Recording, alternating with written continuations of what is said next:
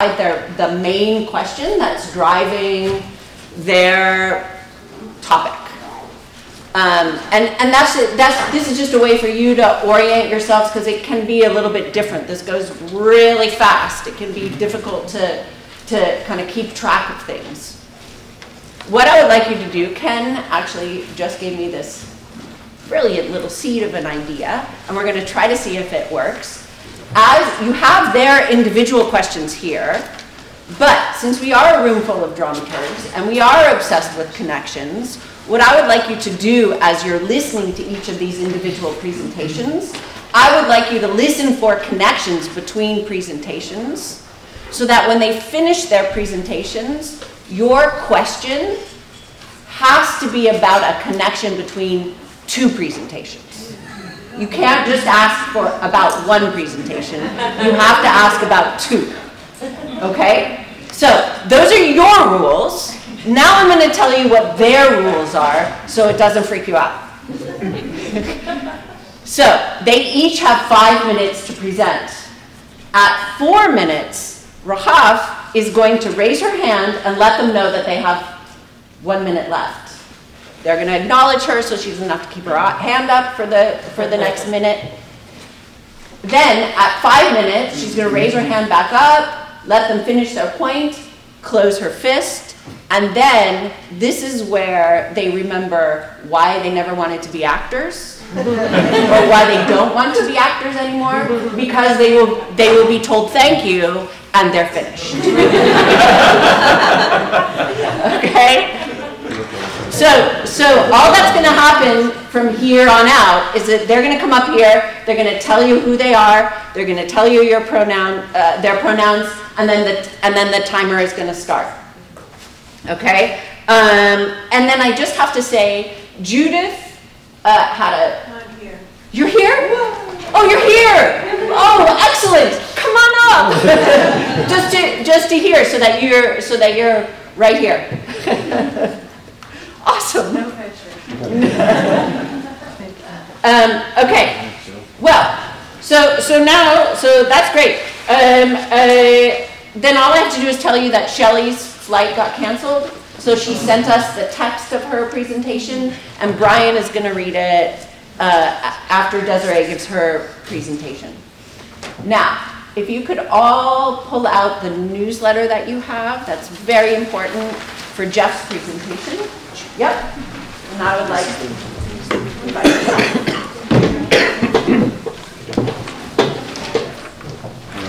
Jeff Proehl, he, him, his.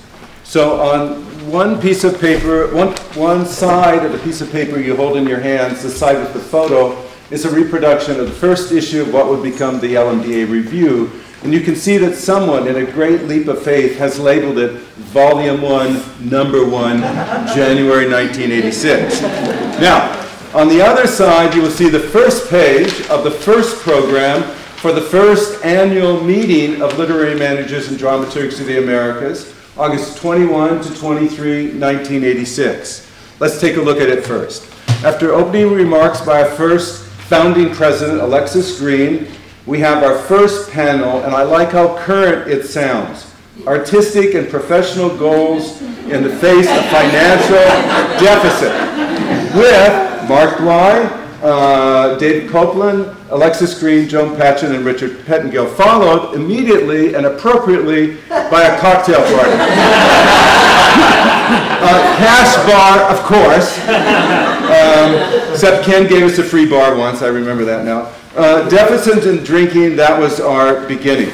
Okay, so the second panel at 10 the next morning on Friday, just like ours today, is on dramaturgy for the nonlinear theater with Ann Cattaneo, Davies King, and Jonathan Marks. The third, after a 2-hour lunch break, the dramaturg is objective voice and rehearsal with Mark, Ann, Oscar Eustace, and Emily Mann. So some of our earliest conversations confront distress, grapple with new forms, think about how we interact with our collaborators. The rest of that program is now available online and reminds us that despite all the work left to do, we here today are part of a long, rich, generous conversation. Alexis, by the way, is currently working on a book about Emily Mann. So let's turn the paper over and look at the first page of the first review in the archive, online and physical. This issue is incomplete. We only have pages 1, 6, 7, and 8, a gift to future scholars who can speculate about what those tantalizing missing pages contain. But we do have in full an account of the first LMDA conference and a transcript of Des McAnuff's keynote. The conference report, however, is not the first annual conference we just looked at, but a conference that took place about 10 months before the first annual meeting. Now, for this conference, the first LMDA conference of any kind, the only archival record we have is this article. And I love the uncontained exasperation of one sentence in particular. The object of this conference was to see if there could be a demonstration of what a dramaturg does, rather than once again a series of unending panels during which panelists tried to define a term which, as this afternoon demonstrated, may be largely undefinable. So that's a reminder that even in 1986, dramaturgs had been engaged in these sometimes maddening conversations for years with, as Joanna pointed out, unique traditions and lineages in Canada and the US. Now, both pieces in this first review offer useful insights into relatively early moments in the field. But what strikes me most about the first page of the first review is the face on its cover. Not so much for whose face it is, although that's important, Canadian and US citizen Des McAnuff, discussing in part his work with Robert Blacker, but for what this face suggests. No two of us I know will read this in the same way with respect to its characteristics and identities. We could spend all day talking about that. But I have to say, I really like the lips and the eyes. And perhaps most of all, the kind of Jungian shadow that divides the face almost in two. We begin this story of who we are with a face, with the face of a collaborator, of someone looking at us full on, inviting us, it seems at least to me, to something rather wonderful.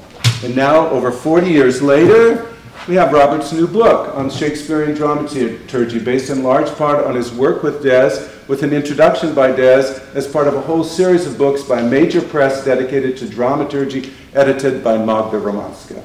So I think we may better understand the most recent writing in the field if we take a moment now and then to look back at this younger face of who we once were.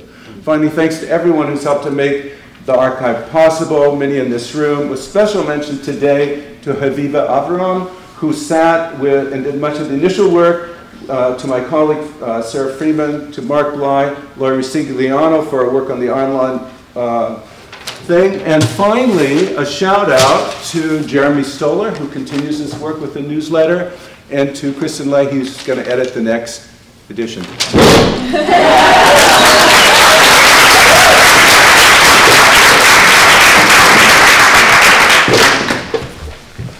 That was great.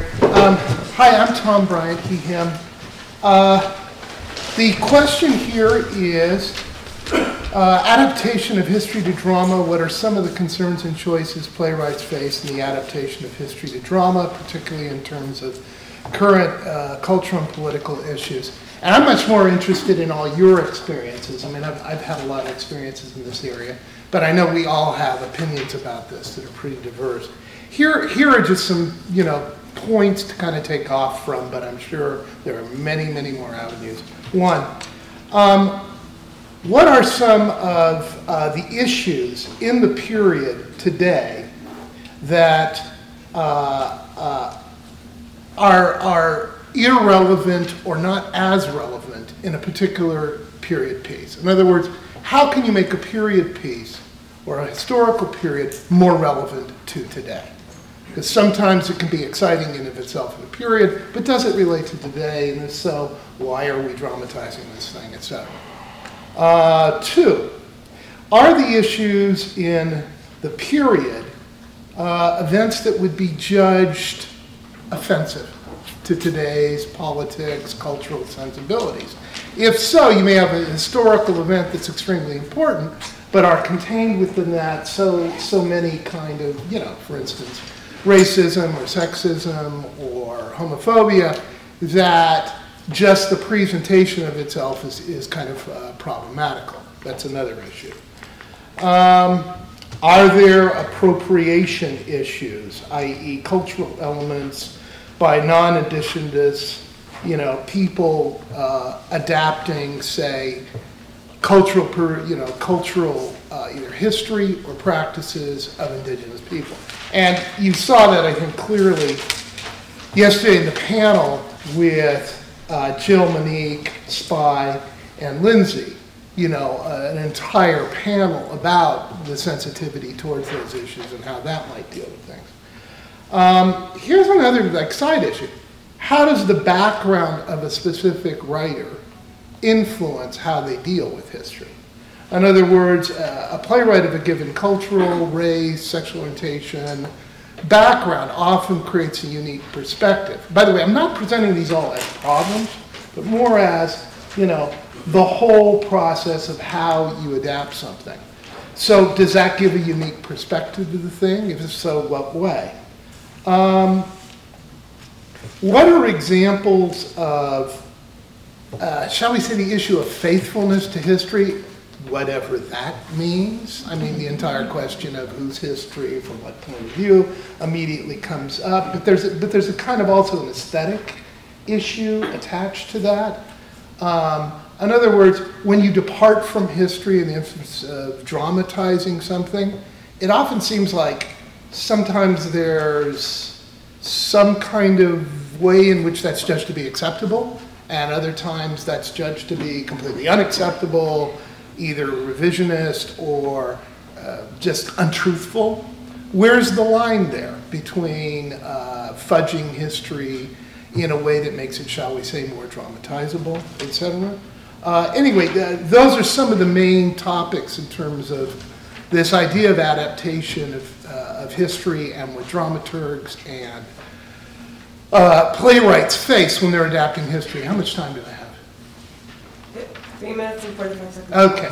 Let me give you one example. I worked with Lisa Loomer on Roe, which is about, and this was in the context of OSF's American Revolutions, or as it used to be known, the American History Project. So you had a very specific idea, which was you're supposed to adapt history. Well, the question is, how do you make that relevant today? Because what she was dealing with was a very specific period. Well, times, of course, have changed.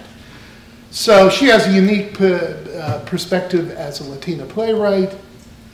That entered in very heavily. One of her solutions was to introduce a character, for instance, at the end of the play, who literally stops the show, stands up and says, I'm a young woman, I'm pregnant, what do I do? You see, in that way, Lisa's introducing a completely different perspective into what is essentially a historic piece. You could picture an adaptation of Roe being done mainly as a courageous attorney winning a case. In which case, what relevance does that have to today? And in fact, maybe even damaging, because it creates the false illusion that this has been won, this has been taken care of, you see? I'm probably almost out of time. Anyway, you get the idea. What are some of the experiences you guys have had, or what are some of the opinions you have on the adaptation of history? That's my question.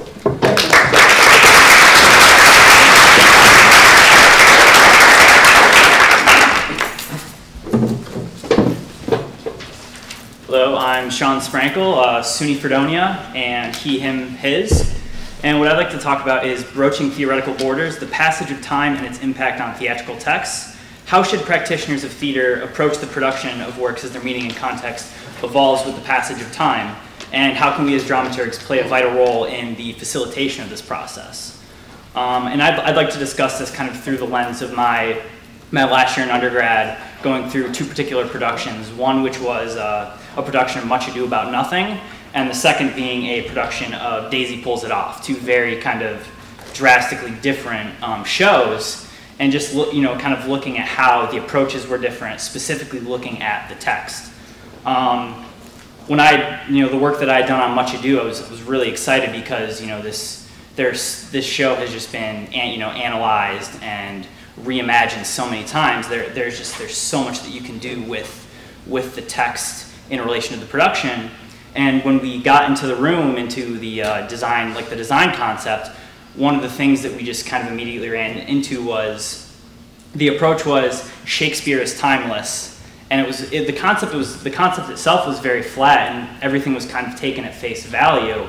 And for me as a dramaturg, one of the things that was kind of very disheartening about that was, you know, how do we get, you know, despite the fact that this text is hundreds of years old, how do we find new ways to breathe life into this and, you know, kind of reevaluate it and reanalyze it for modern audiences? And that really wasn't the approach that was taken with our production.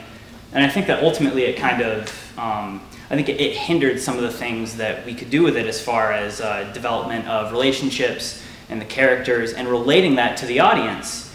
And on, you know, the other side of it with Daisy Pulls It Off, from my experience and from my perspective, it was significantly more difficult than our production of Much Ado, because some of the ideas about it heading into it, as far as the text went, was the source material was dated, the show itself was dated, and it was kind of limited to community theater and amateur productions, and other than occasionally being produced professionally in, you know, Europe, specifically England, the approach from the designers and even the perspective from some of the actors was, this show is really dated. I can't relate to this material. I can't relate to the characters. And so kind of I took it upon myself to really sit down and say, well, no, if we really break down this text, the source material, the historical context, social, political, cultural, we can add so much to this production.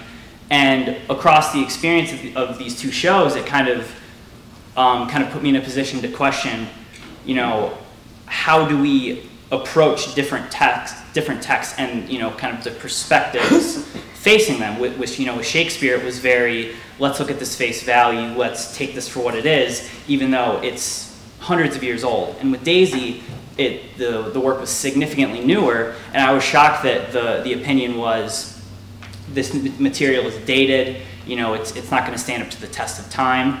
And, you know, that really put me in a position to question, well, is that really true? And how do we accurately evaluate the value of a text, especially comparatively looking at, you know, older texts, you know, the classics from the Greeks, the Romans, and then moving all the way up into more modern day plays. And I thought that was really interesting that had kind of arisen, because you always look at these productions as kind of a standalone, as separately. And I think that, you know, in my case, I felt that it really was, the production, Daisy Pulls It Off as a whole, would have been drastically different without a dramaturg or without someone to really kind of imbue the text with new life and kind of really engage with the actors, even with the designers, some of whom were faculty, who kind of had this very limited scope and this limited approach to what they saw in the text. And I think that, you know, we as dramaturgs kind of can play a really vital role in kind of changing the perspective and changing the, you know, the stigma that are attached with certain texts and certain productions. And so I would pose to all of you to kind of question, how can we as dramaturgs approach every production we do and look at the perception of that text as it stands, and how does that fit what our production is doing? And if it doesn't work, how can we change that and update it and make it fit without drastically shifting the core values of the text? Thank you.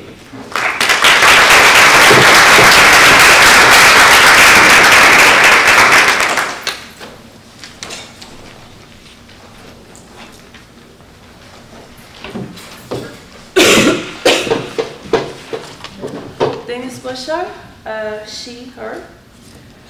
In the last 4 years since I moved to Toronto from Istanbul for pursuing a doctoral degree in theatre, I have achieved my ABD status in the theatre program of University of Toronto, wrote 4 plays in English, translated my 3 Turkish plays into English, sent my plays to countless playwriting competitions, reached out to many academics and theatre practitioners about my works, received mixed advice but mostly no response, worked in all sorts of professional and student productions, and organized fundraising activities in Toronto. Throughout this long trial and error process of searching for a niche to work in Toronto in terms that I can agree politically and artistically, I ultimately and brutally failed because of institutional racism that politely masks itself through professionalism. In my experience with Toronto theatre community, Professional has always been a term that hides first world supremacy and English language supremacy again and again, leaving no breathing space even in the margins to make mistakes and experiment for newcomer and second language English speaker theater artists. Professionalism, a great all-encompassing discourse with its immunity to criticism of institutional racism, simultaneously has the capacity to bend its rules for the group of its in-group. This particular professionalism also insistently and unapologetically labels all aesthetics other than the Anglo-Canadian realism, which is taught in theatre schools across English Canada as the norm, as amateurish. After 4 years of constant struggle in this realm, I decided to quit trying to work in Toronto altogether. But since now I feel like I know what Toronto theatre wants from an immigrant artist, I want to share my hard-gained wisdom with you based on the experiences of many immigrant theatre artists I know, including myself. Here is a list of what the immigrant theatre practitioner needs to do to become a part of the super multicultural and all-welcoming theatre community in Toronto. 1. Don't try to speak for yourself. Find an available white female theatre practitioner who thinks that personal empathy and state funds are the basis of theatre and has no idea about political solidarity in dark times. Give her your authentic story so she can speak on your behalf through using your works in a verbatim play and become a successful theatre practitioner. Remember that fiction is the field of people who are born with a Western passport, so never dare to talk beyond your authentic experiences and go along with the fetishization of your life on stage. 2. If you insist to talk for yourself, remember that immigrant theatre practitioners' work can only be about how horrible their home country was and how great Canada is and how grateful they are to be in Canada. It is more preferable if you can tell this theme as a small family drama. 3. Aesthetically, it must be kitchen sink realism, and the play should take place in its entirety in 1 or at most 2 domestic settings. If you are going to have 1 domestic setting, it must be the living room of the small immigrant family in Canada, and if you're going to have 2 settings, one should be the living room in the horrible home country, and the other should be the living room in the amazing Canada. If you manage to finally stage a play, you should always be grateful and constantly demonstrate how grateful you are, again and again. But don't expect to have a second play under any condition, since the diversity quota is used for you enough times already. 5. If you ever gain any success in theatre, you should always remember that it is not due to your hard work and agency, but due to the open-heartedness and kindness of the Canadian theatre community. 6. If you actually manage to stage your intergenerational family kitchen sink drama with the bright high note at the end that marks how amazing Canada is, never forget that you have to cast people with clean and ironed English with no bastard accents.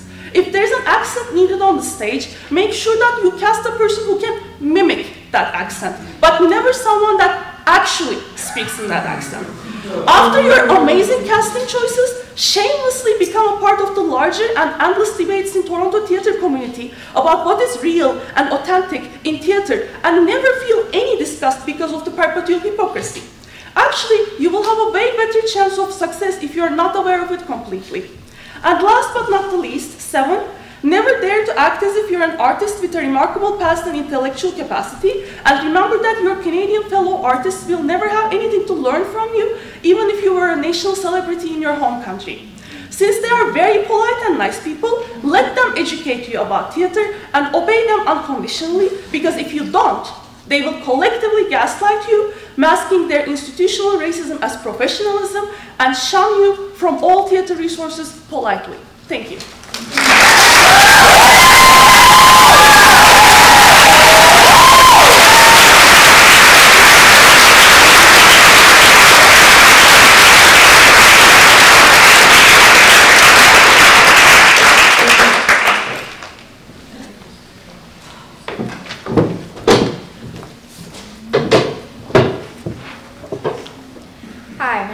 Sullivan, she, her, hers. The question I'm asking is, how does the search for the nexus of dramaturgy and marketing lead to a reframing and reorientation of the conversation surrounding diversity and equity inclusion, especially when it comes to nonprofit institutions in the United States? at the beginning, this was the essential question that I'm still asking 4 weeks after I turned in my master's thesis. My master's thesis began as the search for the nexus between dramaturgy and marketing, as it is a place where I seem to live professionally.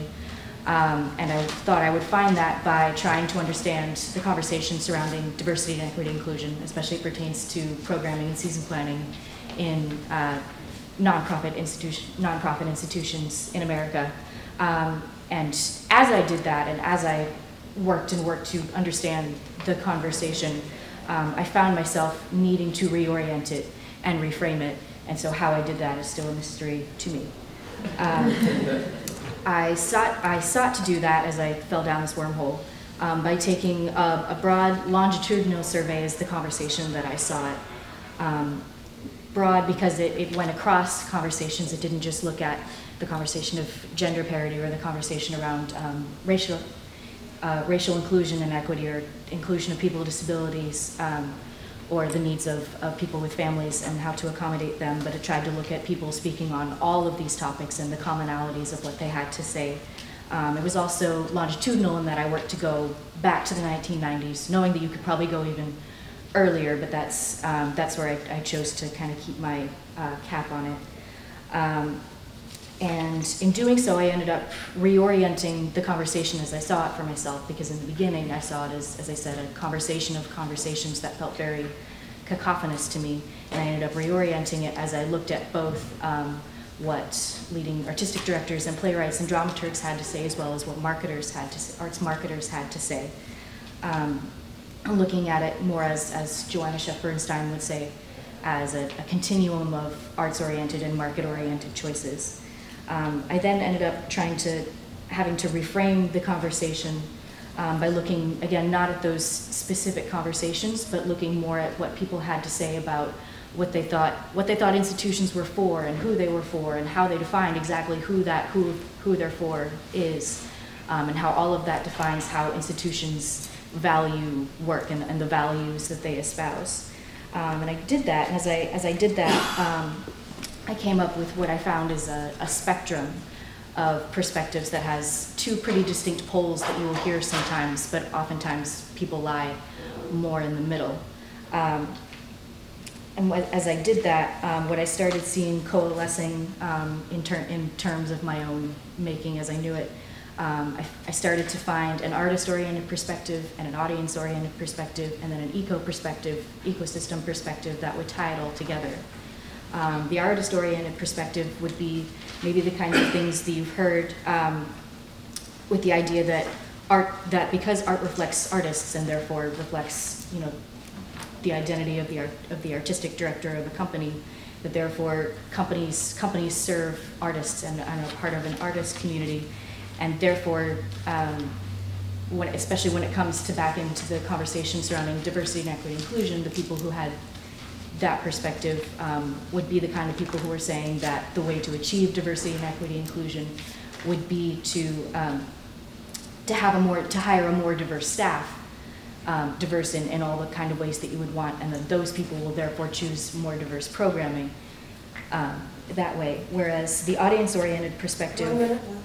Sorry? 1 minute. Thank you.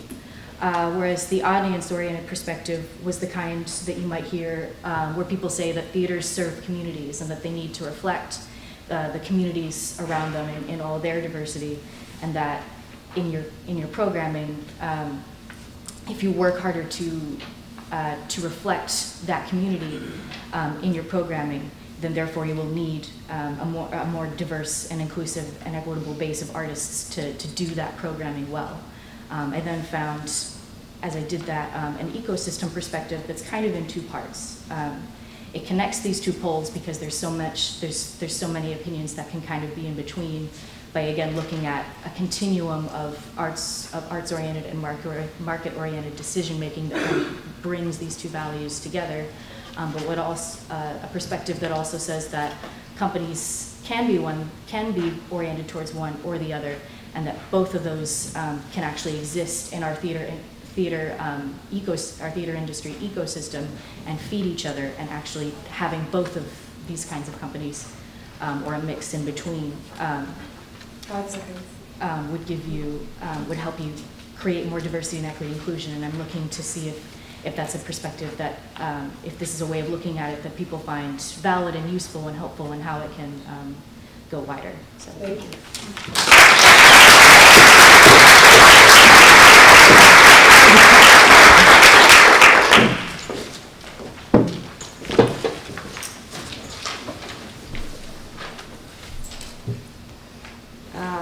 Hello, Bill. She, her, hers.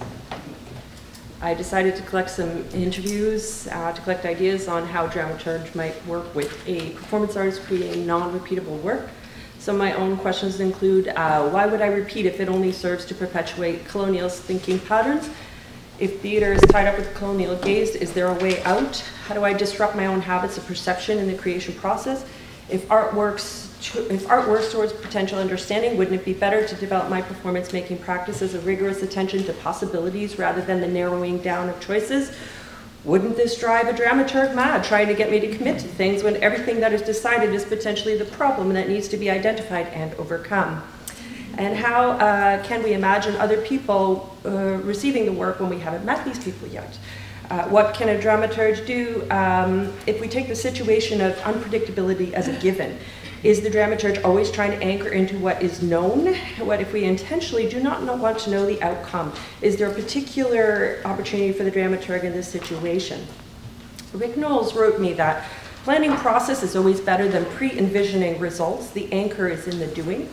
And that collaboration across difference as much as possible ensures that all of our taken for granted will be destabilized in unpredictable ways. Some of these questions involve what are the component parts and how they fit together, what do the relationships between components do, and how will the show make folks sit differently. My friend and outside eye, Fiona Griffiths, said, you have to be someone doing something somewhere at some time for some reason, even when you're improvising, and it needs to be in the body. Fiona suggests a daily practice of making lists about fears, ecstasies, things you want to see on stage, actions, edit those lists, improvise based on each word, begin creating gestures, and but you're always tethered to these concepts that are meaningful to you. She spoke of the coach as having the body of keeping the body of the performer on track, and the dramaturg as having the job of keeping the world of the performance on track, but she also spoke of finding where those two circles intersect. She spoke about a need for intellectual rigor to discuss concepts, politics, philosophy. To be doing something, you have to know the world you're in. We are hardwired to have a world, anyway, sorry, mixing up my words, and to actually deal with each layer. She spoke about people often hiding a performance and being in a state where they can't take responsibility for their actions, sometimes in a dissociative state. She talks about being in solo influence, and in both you have to feel and sense the audience. In speaking to Amy Henderson, who does not consider herself a dramaturg, but she has acted for me as an outside eye with dramaturgical thinking, and she's asking questions. She's working on reading what is happening already by supporting people in a way that allows the artwork and the process to become the site of intelligence, and it folds the performers into conversations that languages the work so that the site of those articulations are not in one person's domain. So there isn't a binary between the people who do and the people who think. For me, she suggests the questions, what do we need for this to be a thing? What do you need to practice on the inside to trust your decisions or to know the durations of things? Is this a piece about deciding on the durations of things? And what's the dramaturgy of your particular process, which has as its main inquiry a lack of repeatability? And what kind of process needs to develop between you and someone to create the dramaturgy that's appropriate for the work you want to do? Jacob Zimmer, he sees dramaturgy as a relationship between individuals. As a dance dramaturg, Jacob has hired as curious outsider toward emergent practices. He's noting what he's seeing and what it makes him feel, the associations he's having, the things he's thinking about as he's watching. He's interested in dramaturgy of the event more than the piece. How do we create the conditions for the work to succeed? What is success? What feelings do we want to be left with? Do we want the audience to walk alone in the streets and reflect, or do we want everyone clapping and singing at the end? We can work on a show that does that. He prefers audience-focused questions and legibility. What are they expecting? He invites the audience in. He wants to make people feel welcome. He wants to feel they have an understanding of what's going on. We're about to do something hard. It's important for you to know that I'm not an asshole. How do I prepare you for the hard thing we are going to do together? I will break the rules for a laugh because I'm more interested in the immediacy of the relationship between audience and performer towards reciprocal hospitality. Regarding non-repeatable, how do you make structures that you can do more than once but you still have a deciding body on stage? How does a person do a thing? A dramaturg can help with that, but there has to be a layer of readability. How is there a layer of the show that is a clear path that people can hook onto, something familiar around which strangeness can happen? What are the rules and how do we know them? Lucas Olskamp, the dramaturg is trying to speak into existence what's already going on in the room through observation, translation, and deep listening. He's aiming to create an unspoken flow, designing the roller coaster of the show. How can we make the journey do what we want it to do, to structure according to how you want to affect people, taking deep embodied structural experiences from his life, not necessarily connected to the content, but choosing structures to layer on that can split open the work. It's not about metaphor, it's to not let the dramaturgy take over the story, it's a translation of structures in his point of view. An embodied dramaturgy that creates behavioral accordances. Time's up?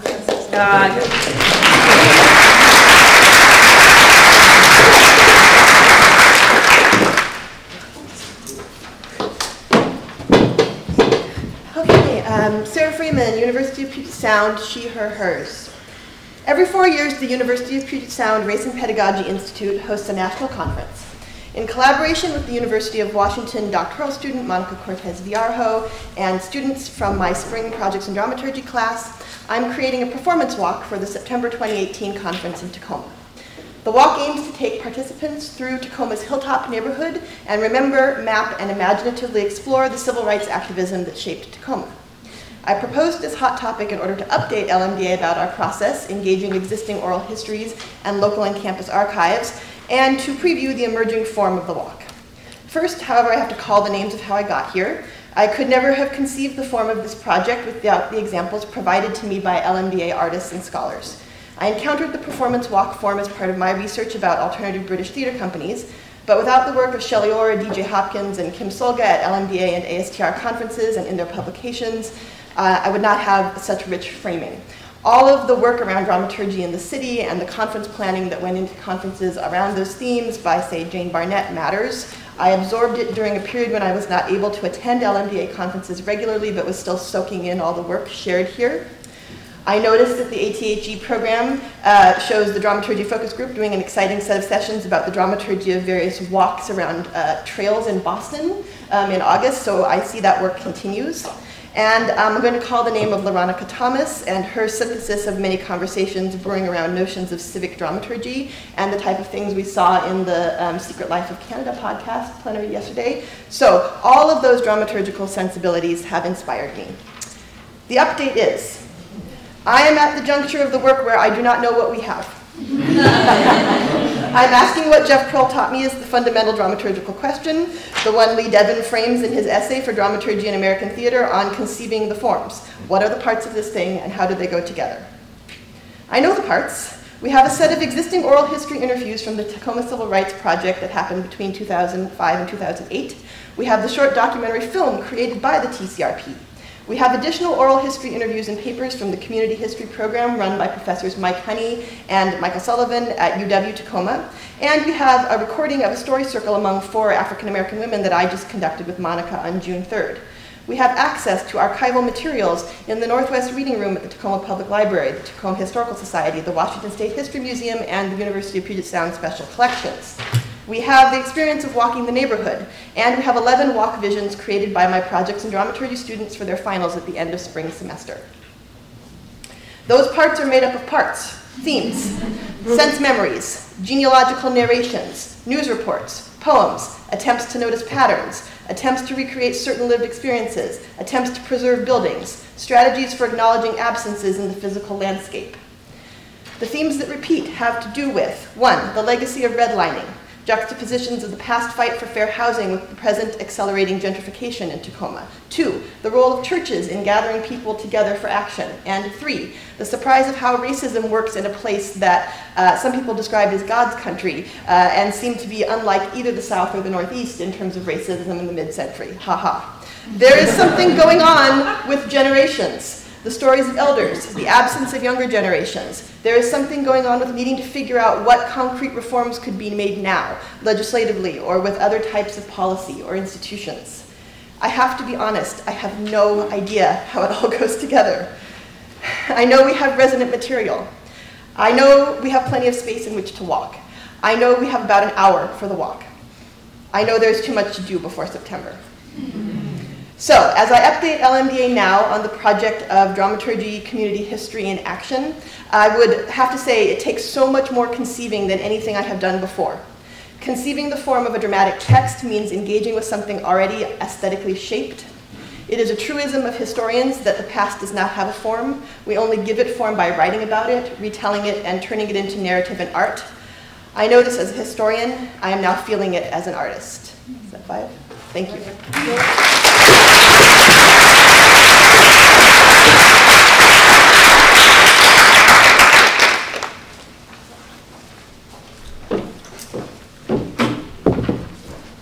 Hello, I'm Judith Rudakoff, York University, Toronto. Yes, I said it with a T, Toronto. We also say it that way. Don't let anybody tell you different. My pronouns are she, her, and hers. The question that I want to ask today or begin with is, how do you dramaturg work inspired by the playwright's life? And what are the questions to ask to start the evolution of fact into interpretation? Now, arguably, that's what making theater is. We take something we know to be true, and then we embroider it or we reinterpret it. But I'm working on a very particular project right now. I'm working with a mother and daughter, both who identify as queer women. And they wanted to explore their lives, but not explore their lives. So my first point of departure was to ask them, what if? The questioning that we began with was, what if you had made different decisions at any point in either of your lives, and how would that have impacted on how your path through life progressed? That gave us 3 sets of characters. The playwright, mother, is Lois Fine, who some of you may know from her play that premiered at Buddies and Bad Times Theater a couple of years ago, Frida and Jem's Best of the Week. It was also given a staged reading at Bryn Theater in San Francisco a couple of weeks ago. Her daughter, Sadie Epstein Fine, is the intern artistic director at Nightwood Theater, one of our most well-known and longest-running feminist theater companies in the country. And she's also an associate artist at Theatre Direct Canada, a theater for young audiences. So we started with the what if. And what we discovered was Lois's big what if was, what if I hadn't come out? What if I had led a closeted life as a cisgendered, heterosexual, married woman? What would that have been? What would my life have been? And that led us down all kinds of a variety of rabbit holes, not just one. Sadie's question was, what if I did not have a secure home environment? What if my life had not been protected? What if I didn't start from a position of power and privilege? What would that have done to me as a queer spawn, which is how she identifies? We started to jam on that, and we came up with 3 sets of mothers and daughters. Not surprisingly, one set of mother and daughter is called Lois and Sadie. And again, not surprisingly, those are the hardest ones for them to work on. If there's all kinds of problems inherent in trying to write about yourself but not yourself, they started calling the play Beside Myself. The 3 types of questions that we've asked so far are the what if things had been different and you had made different choices, confessions, what is something that your mother character or your daughter character wants to confess to the other person, and why here, why now? Why are we looking at this particular section of the characters' lives at this juncture in their life? Once we had a loose set of 3 narratives, we started finding points of intersection and braiding them together. What I'm interested in hearing from those of you assembled here is other types of questions that you think might be good provocations, because we find ourselves now at a point where we've been working for 2 years and we have a script, we're just not happy with it yet. We will arguably you're never going to be happy with it, but it's such an intense labor of love that we're all, and I count myself in this position as well. We're in a place now where we don't have any distance anymore, and we're starting to run out of questions to ask each other. When Lois and Sadie started writing, I asked them to write separately. And they looked at me like I was clinically insane, but it worked because the characters didn't always know each other. Thank you. Now then they started writing monodramas. Now we're at the stage where they're writing scenes, two-handed scenes, and they're writing together. So they'll take a week and go somewhere secluded and they'll just work on writing and improvising. But I'd like to hear from the assembled people if you have any ideas for where to go next or how we can move this further. Thank you.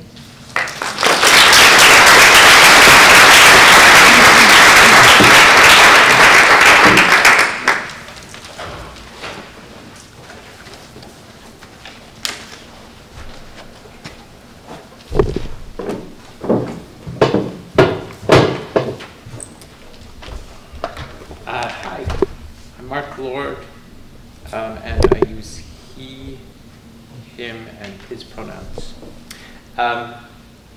So let me start with a question, which is my dramaturgical education and experience, and I would say chops, has to do with, and this like harkens back to what Sara said, how the parts fit together to make a whole, and what kind of expertise do I have to notice an incipient form, like a form that's possible, and to recommend ways of adjusting the parts to make different wholes, adding parts, subtracting parts, considering alternative wholes to the experience. The project that I've been working on with the company I work with, Headlong, from about 2012 to 2018, invited me to consider a different way of looking at dramaturgy, which is, given that the form is going to evolve as it does, as an organism might evolve, what is my work then? My expertise in saying like, ooh, go this way, make it this way, is not really welcome, not really useful. So here's some background. We'll see how much I can get through in 5 minutes. Also, if you wanted to, those of you who are online, if you wanted to go to thequietcircus.com, and it's thequietcircus.com, while I'm talking and look at the photographs in the gallery, you'll have a better sense of what it is that's going on in the piece. You could also visit that site later. Let me tell you a little bit about what the piece was. So to our funders, The Quiet Circus was a 15-month-long community art project that included 36 weekly performances that took place on the Washington Avenue Pier in South Philadelphia, which is the former site of an immigrant processing facility, and it's now sort of a public park in the new sort of highline fashion of rugged landscaping and pleasant, quiet places to sit.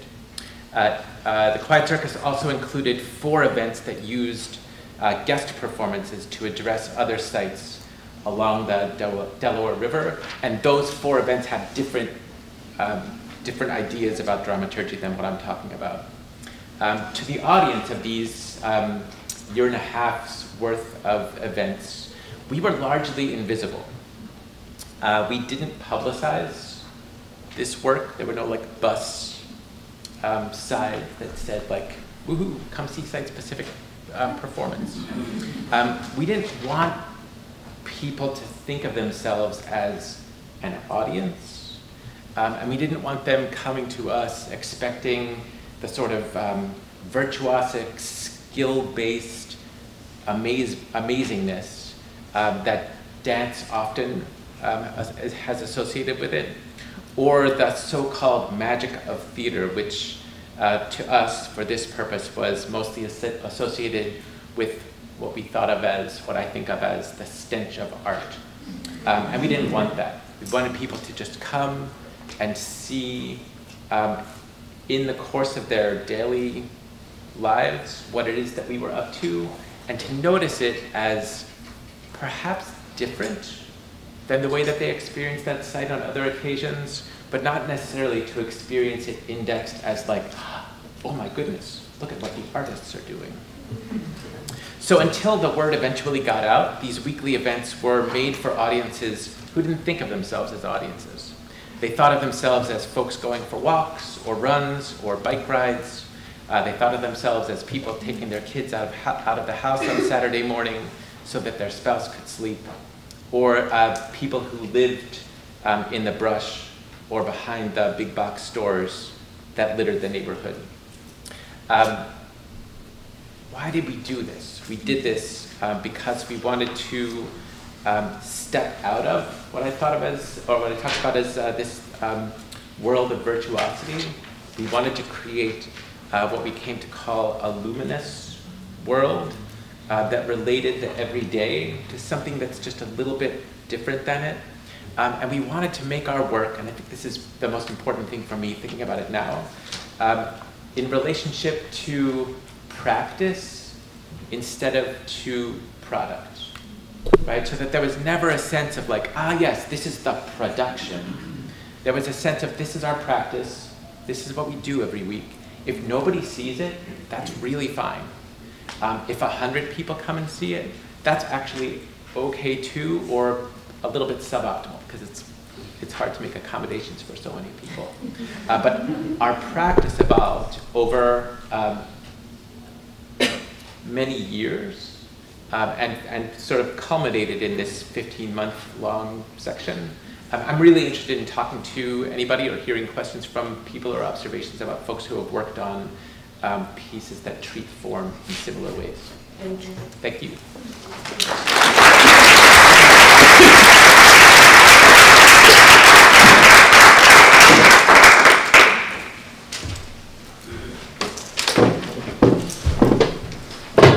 Hi, my name is Morgan Grambo, she, her, hers.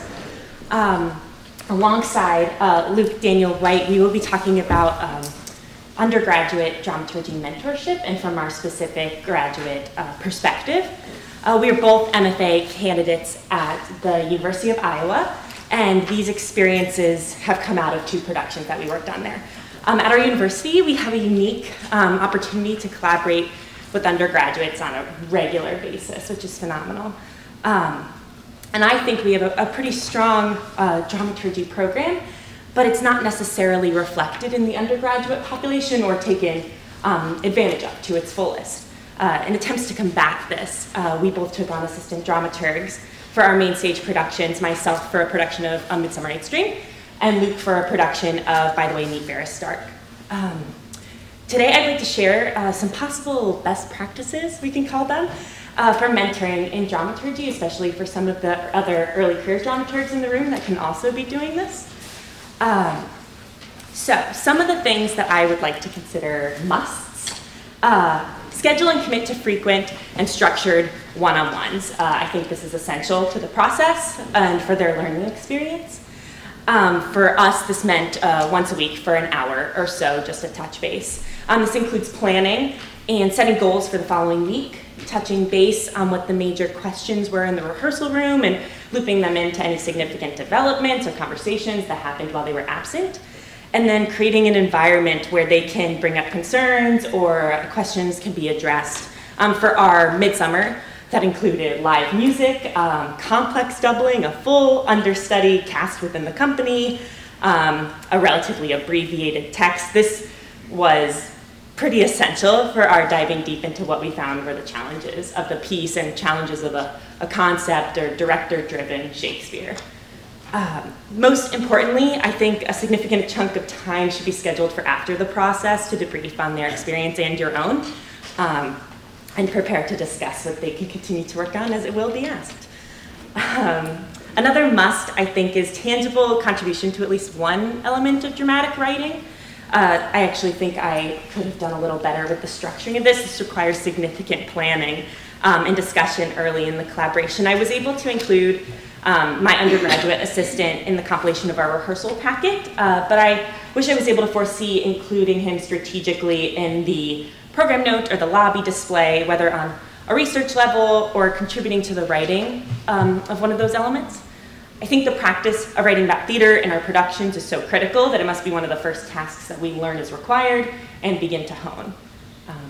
And then moving from must, but to like, if at all possible, I think that allowing and encouraging agency when we have assistants is really significant. Personally, I encouraged my assistant dramaturg to attend rehearsals when I had gone out of town for a festival, and he would email me brief summaries of what occurred at the rehearsal while I was away. It felt like a useful exercise in listening, finding the kernel of a concern or revelation, and then putting it down in writing. Additionally, I encouraged him to include any questions he had for the team and myself, and that if anything felt extremely urgent, that he should speak to the assistant director. This is where I assume many people may have trepidation, but it speaks to a larger point of making sure that you trust and have really open communication with the collaborators that we choose to bring on projects with us. And then just like a final thought on this before I turn it over to Luke is, I think that being open to working with an assistant vocally is very significant. I think it's important that we make ourselves available to undergraduates and early career individuals who are looking to assist or shadow or to hone some of their dramaturgical writing. While many of the spaces that we inhabit are complex, especially new playrooms, we can use these opportunities on established plays to teach newcomers the intricacies of being a dramaturg in the rehearsal space. I believe this type of openness can also translate to our friends from other disciplines who have noticed but not necessarily exercised their dramaturgically leaning brains. And just that there is more than enough space for us all, including the groups that are very much underrepresented in our field, and I feel that this should be another pathway that we actively utilize more often. I'll now pass things off to Luke, who's going to speak a little more chronologically in the inflection. Thank you, Morgan. Yes, Luke White, he, him, his. I want to share my own thoughts on best practices and mentoring. I took on an undergraduate assistant, a dramaturg on a production of Lynn Nottage's By the Way, Meet Vera Stark. As Morgan mentioned, we have quite a large undergraduate theater program at the University of Iowa, but we lack any system of recruitment in the way that auditions formally invite would-be actors to participate. My assistant for Meet Vera Stark came to me quite by chance. However, I would argue that the first step in cultivating undergraduate dramaturgs would be to establish a stronger means of inviting interested students to participate. One possible solution I propose, something my own undergraduate theater program did, is to include dramaturgy in conversations about production assignments when we assemble creative teams. Curious students can then be directed to dramaturgically inclined faculty members for conversation that would marry the students' interest and experience to the dramaturgical needs of the upcoming productions and season. In considering my mode of mentorship for Meet Vera Stark, I turned to my own entry point for dramaturgy as an undergrad assisting. I do believe this to be the best approach for introducing students to our often nebulous and malleable discipline. In this way, the entry experience becomes a meaningful process of active participation and observation. As we began our process and all throughout, I found it useful to carefully explain the many decisions that I had to make for the production, from what to include in our glossary, what to deliver in our dramaturgical presentation to the cast, when to attend rehearsals, etc. I made every attempt to explain my rationale. In this way, I believed I helped to clarify for my assistant a way of thinking dramaturgically, a mode of attentive judgment grounded in the needs of the play and our fellow artists. Our communication in one-on-one meetings was positive and free-flowing. However, I made it clear that when we entered the rehearsal hall, I would be the one to speak at the table on our behalf. I felt this was important for two reasons. One was that I wanted my assistant first to observe the professional decorum of the rehearsal before contributing to it herself. And the second reason was the sensitive nature of our play, By the Way, Meet Vera Stark. A play which untangles the legacy of problematic black representation in early Hollywood. I knew it would be difficult material with which to grapple, especially for our artists of color in the room. I knew conversations and table work would not be easy to navigate, and that I, especially as a white artist, needed to approach my collaborators with humbleness and extreme empathy as I presented difficult history they would have to represent on stage. I thought it would be better to lead my assistant, who was also white, by example with the sort of care that I wanted to practice in the room. I would check in with my assistant during rehearsal breaks and at the end of rehearsals to see whether she had any questions about the process and to ask for any thoughts she had. After a few days of working like this, I encouraged her to pass me notes with thoughts and questions as they arose. Through this, she demonstrated to me that she was actively observing and understanding the nature of our role in the room, thus earning my trust in her emerging dramaturgical sensibility. Eventually, I found moments where I encouraged her to contribute to the conversation herself when we came across topics in the text that I knew she was well versed in from our research process. As we moved into attending runs and tech, I even gave her room to express some of her own observations directly to our faculty director, and she began to relish the dramaturg satisfaction of having helped move her fellow artists a step forward. When all was said and done, I was really thankful for this opportunity. It struck me that even if this particular student does not go on to act as a dramaturg on another production, she will inevitably bring her newfound dramaturgical sensitivity to future theatrical projects and collaborators. And I believe training as many undergrads in this way can only contribute to the artistic ecology at our university in positive ways. For my own, I am reminded of the wisdom which says that the best way to learn something is to teach it. I gained newfound clarity for my own dramaturgical process, its strengths and areas I can improve. A valuable moment of self-reflection that will help me move forward in my training at the university. Thank you.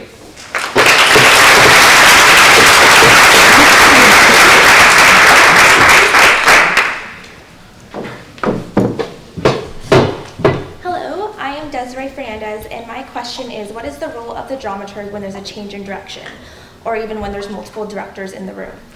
So this was one of my first times being a dramaturg, and I didn't really know what to expect.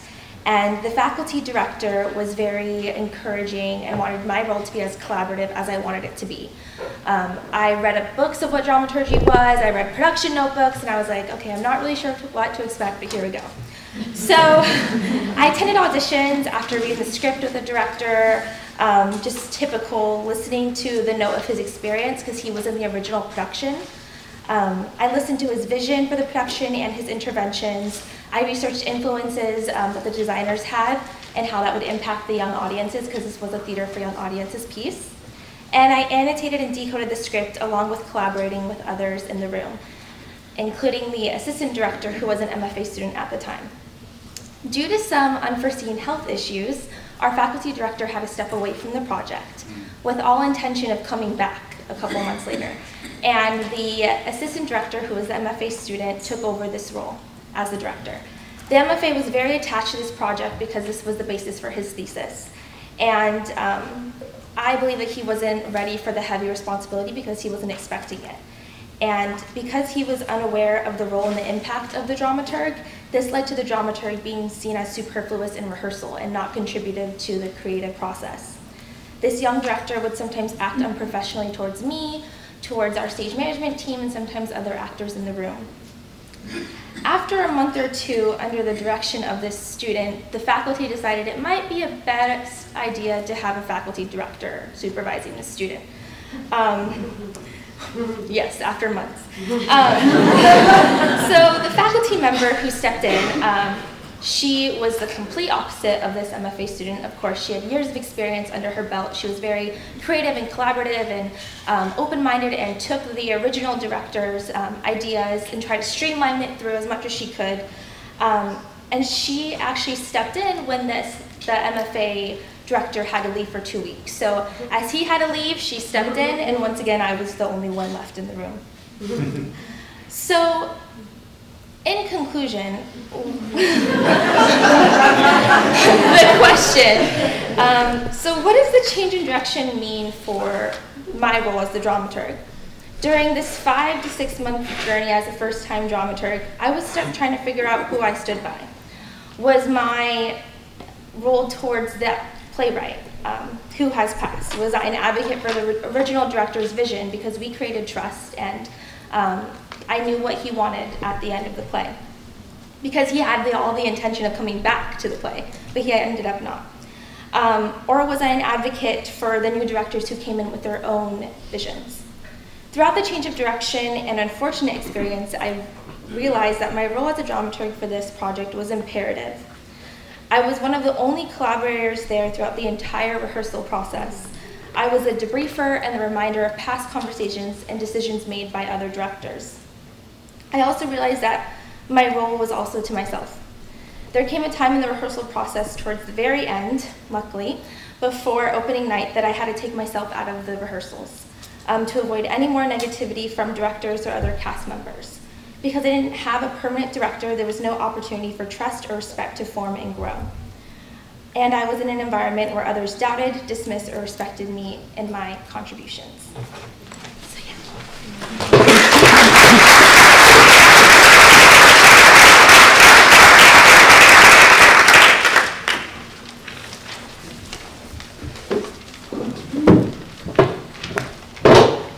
Good morning. I'm Bryan Mawr, Concordia University in Nebraska, co-convener, he, him, his, presenting on behalf of Shelley Orr, San Diego State University.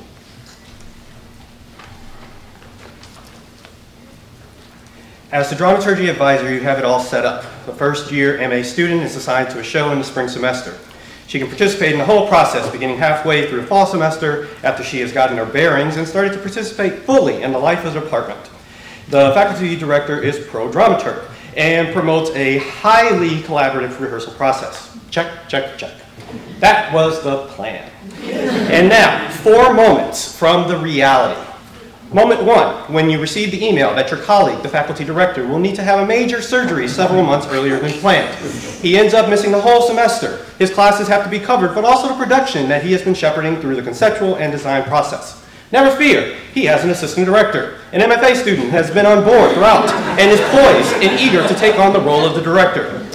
Moment 2, when you meet with your student dramaturg, she sits in your office and carefully explains how she has felt publicly rebuked and her input dismissed in front of the whole company by the assistant director who is now the director. He has been borderline rude to several members of the company and has put a definite chill on the collaborative process. Moment 3, when you meet with the director's faculty advisors, describe the problem and they seem shocked. They have never seen him act in this way before in the 18 months that he has been in this program. This moment is followed quickly by the moment when you meet with said director and talk about the importance of fostering a collaborative spirit and the importance of treating all members of the team with respect and the importance to the success of the program, that the director lead with a tone that is encouraging and that honors the contributions of everyone as he nods and claims that it is exactly what he has been doing. Moment 4, when you meet with your advisee again and make suggestions as to how she might proceed, because while you are the advisor and this is part of her program of study and you are giving her a grade, having the students buy in on the next steps is central to the overall success or failure of this experience, in which so much has already been invested. Surely, we have all learned a lot from rehearsal processes that have been less than ideal, but of course, that is not what we hope for in the theatrical collaborations that we engineer as faculty. So, how best to advise? In this case, I lay out a limited number of options for the student to consider and then ask for her input on the next step. I also request that the department chair provide more oversight and guidance to the assistant, now director. Predictably, the chair is already well aware, as other students has been in his office complaining of ill treatment. I advised my students that she could, 1, continue as she had been, attending rehearsals regularly, nearly daily, and participating by contributing to the discussions and feedback sessions. That, of course, may involve exposing herself to continued poor treatment from the director in front of the company. I reminded her that the director is also a student who was learning to direct, and he had yet to become secure enough in his authority to let some of it go. I further suggested that she could, too, pull back on attending rehearsal and focus instead on the audience-centered items like the program note and the lobby display. And I offered her option 3, to stop attending rehearsal and to do minimal work, further work on the show. I felt that she needed to set her level of involvement from this point forward. Obviously, as advisors, we want our students to have wonderful theatrical experiences that help them see that collaboration is a fulfilling way to work. An exciting journey, best taken with a team of trusted partners. But we all know that not every theatrical experience is like that. But we want theatrical experiences to be positive. In the laboratory environment of school, as that is often considered to be a foundational working model for the students' careers. But as has become even more crystal clear in recent months, there are times when students are mistreated and even abused, and we certainly don't want them exposed to those situations. We also know that when our students come to us with a problem, the situation is already pretty advanced. So when do we advise a student to stick with a difficult rehearsal? And when do we advise them to remove themselves?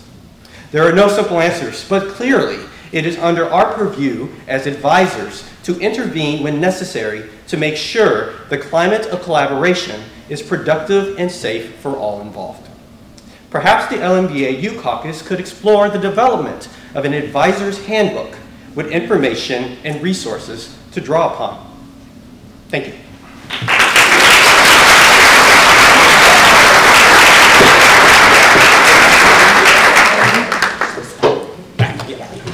So I think maybe the next best thing to do would be to have all of you, all the presenters, grab your chair and bring it up to the stage. If anybody needs help, just let us know. And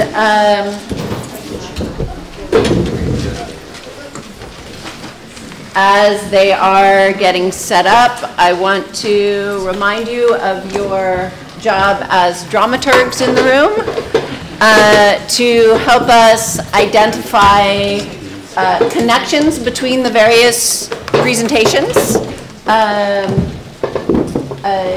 Maybe with some questions. These could be observations or questions. Is there enough room? Have I really? We'll make it. Okay. We'll be cozy.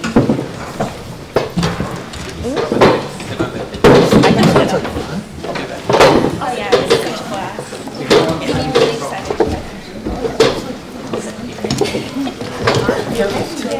You're going to want to see it. Oh, yeah. Oh, which camera? Perfect. You could also sit at the front of the stage if there aren't enough. That's okay. Yeah, this is Oh, do you want to get in here? Yeah. Sure. Oh, there's more than enough seats now. Oh. It's okay. Alrighty, let's see. So we have about 13 minutes for a profound conversation. Yes? So this question comes mainly out of Mark Lord's presentation, but it's an issue that's addressed by lots of people. Redefining the audience. Okay? So you are specifically working on redefining your audience, but there are lots of other hot topics that talked about new ways of defining an audience and new ways of understanding an audience. Whether that audience is going to be an audience that is able to listen to stories that you haven't heard before, or whether that audience is going to be in a place that you haven't seen before. And I'm really interested in your perspective on that, because where I come from, there are two kinds of theater audiences. There are people whose hair is either whiter or less than mine, who are going to be gone in the next 20 years, okay? Or there are people who are seeing plays for the first time in public parks and places where they don't expect to see them, and discovering theater as an art form that they didn't know existed. That's the audience. Those are the two kinds of audiences that we deal with. The people who want to buy season tickets and keep the repertory the same until they pass away, and people who might have a completely new vision of what theater could do, what stories it could tell, and what kind of work it could do in making connections between people and among communities. So what do you see where you are? And what is your work doing to build an audience? Not just to expand your subscriber base, but to build a future. Who would like to respond? Would anybody like to respond, or is that a question we let hang out in the air? I'll try. Okay, great. I think it's very simple and very complex at the same time, but my answer would be the best way to get an audience into the theater is to show them people on stage who look like them. Not necessarily who think like them, but who look like them. If we don't make theaters comfortable and inclusive, and by comfortable, I don't mean comfortable subjects. Right. But if we don't make them inclusive, then why would anybody come in? Why would anybody attend? That relates to what you were saying, Lauren. It does a lot, because a lot of my sources have a lot to do with audience development and the different kind of community engagement strategies that have been used. And I think along with that, I think it also has a lot to do with listening to communities and seeing, especially the people who are kind of in between, or the people who could be in between, why they don't come and what they're looking to see, but also kind of a respect for audience tastes and what they want to see, because I think there's a lot of people who thinking of what audience is wanting to see is very commercial and kind of detrimental to their art.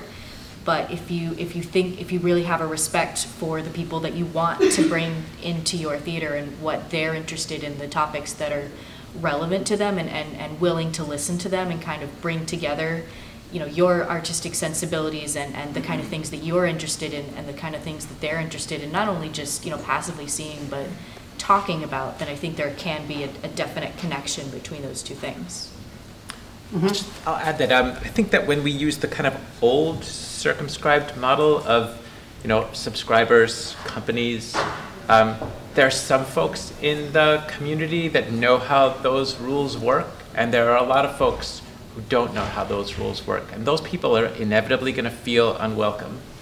I'm really interested in, partly because of my artistic concerns, but also partly in terms of audience relationships, in being really radical about renegotiating those things. So to just say, yeah, like there is no expected relationship. Like you're gonna need to like step into a strange place to be able to create a relationship with a work of art. And I think then anybody that's willing to take a risk can find a place. One of the people who became a part of the company of our piece started out as an audience member and spoke no English, didn't look like any of us, and we had to like figure out how to include translating for him into everything that we did, which was hugely inefficient and totally worthwhile. I'd like to pick up on something that you just said, because I think there is another connection worth exploring, which is this feeling unwelcome. Because I think we heard from several people who felt unwelcome in different ways, and I wonder if anybody would. Did you have a question about that? About that, yeah. Okay, great. So I've been thinking about this notion of professionalism, which is clearly so loaded, and is it Deniz, am I correct for your name right? You so eloquently sort of opened up to us the fact that professionalism as a concept can be this gateway to racism and oppression and repression. But then Desiree, in yours, you had mentioned that once the MFA student sort of took on the role of director, he treated you, your word was unprofessionally. And I'm wondering, and made you feel sort of ignored and superfluous. So I'm wondering, like, for everyone on stage, but also everyone in the audience, as dramaturgs, how do we conceive of professionalism? How do we use that word? What does it mean? Can it actually be a good thing? And just, I mean, how can we apply it to our work in a way that creates, professional as in good theater, as opposed to professional as in elitist theater? So. I mean, my speech was definitely loaded, but I'm talking with a lot of experience and not just my own experience. I have a lot of refugee artist friends, immigrant artist friends who went through some really like dramatically absurd and funny conversations because they were not professional. And I do have faith in professionalism. Don't get me wrong. Like I do think that all theater practitioners should be treated with respect, should be listened, and that respect includes economic respect also. Like they should be paid.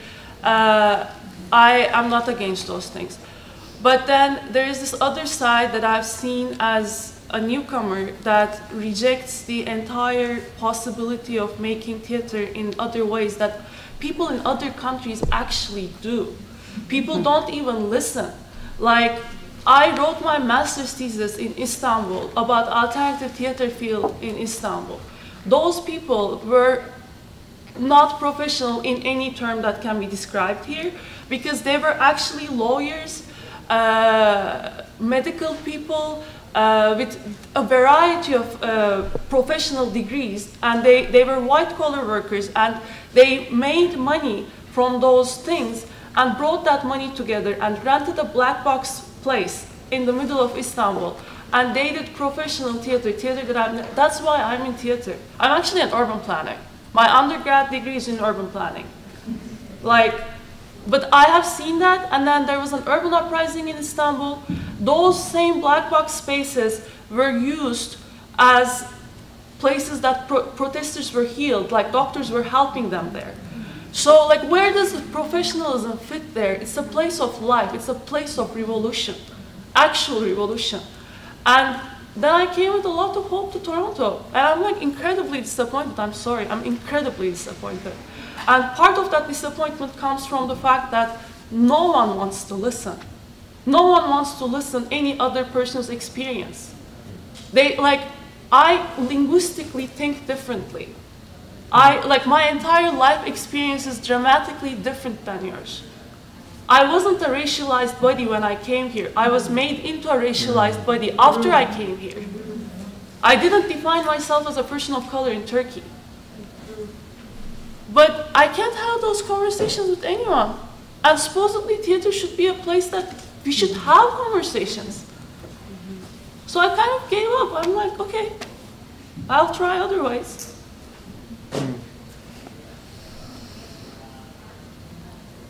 I think there's a lot of looking back to connecting with that. I think looking back to as even the histories in our own countries of exclusionary practices that especially communities of color that have experienced and people with disabilities have experienced that at this point in time may not even be, people may not be able to exactly finger point and point a finger at and explain exactly what it is, but the wounds are still lingering so much that I think we need to also, one, know about and deal with those histories, even down to the way that we extend the invitation to people to come to our theater spaces or to come to the spaces where we're doing theater, so that people will know that we're trying to change those practices and actually include as well.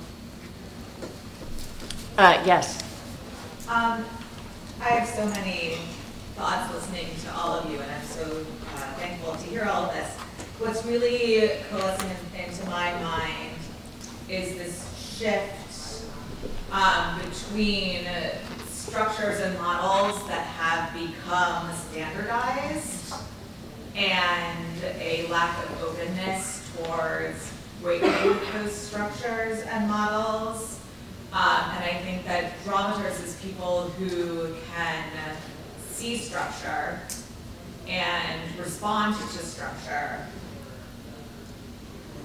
could really be a value in shifting and making sure that, the two artists of color on the stage are the two people who are also explaining disappointment with processes, and I think we have to note that. And thinking about what Tom and Shawn were talking about, and talking about how do you look at old material and make it new again, one of the things I think we don't spend enough time thinking about is what is the lens we're putting on the art that we're making.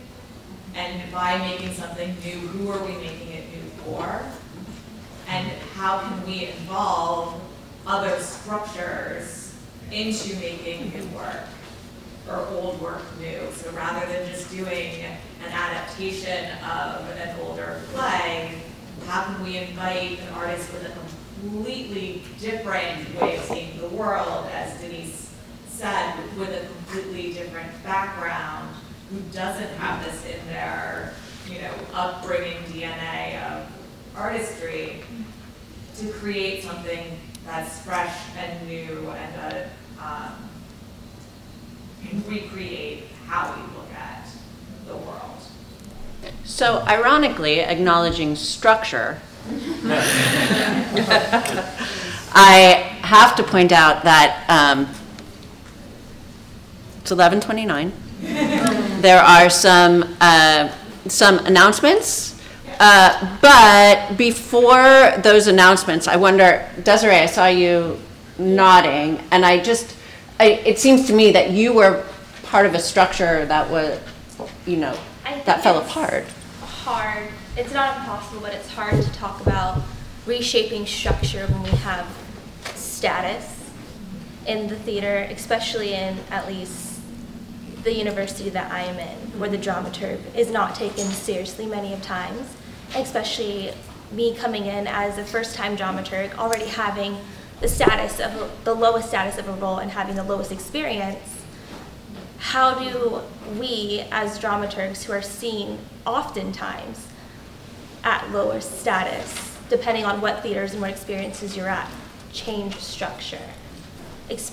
Also because we're in a status of dramaturgs, we're in a status of women dramaturgs, of dramaturgs of color. How can we make that change when there's other roles way above us? That is an excellent question to launch us into further conversation. Thank you so much.